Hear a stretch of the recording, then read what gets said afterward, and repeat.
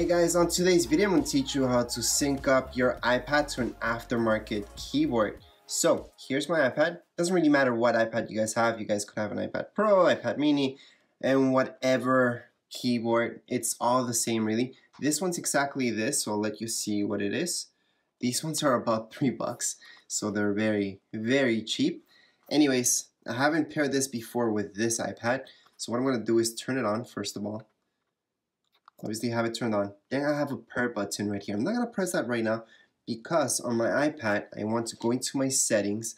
Under my settings I will have to look for Bluetooth, which is right there, and just have it turned on. And as you guys can see, it hasn't detected this yet because I haven't pressed pair yet. So right here on my keyboard I will see pair. So let me just tap right there.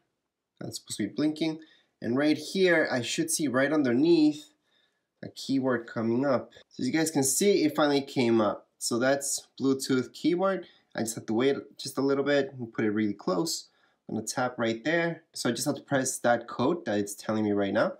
So that's 5024. It's gonna be different for you guys. So 5023, whoops.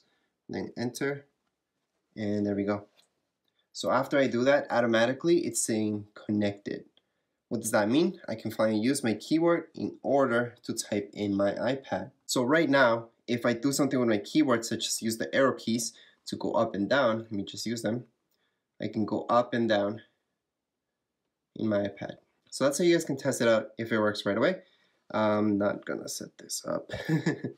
All right, so to further test it out, sure, what you guys can do is just go right into Notes or Microsoft Word or Pages. I'm just gonna open up Pages. I'm just gonna open up a new document. I'm just gonna tap anywhere. Actually, it doesn't really matter where I type. And I'm gonna start typing up. And it should detect whatever I'm doing. Enter. Blah, blah, blah, blah. Yes, you guys can't really see what I'm typing because I'm not typing anything anyways.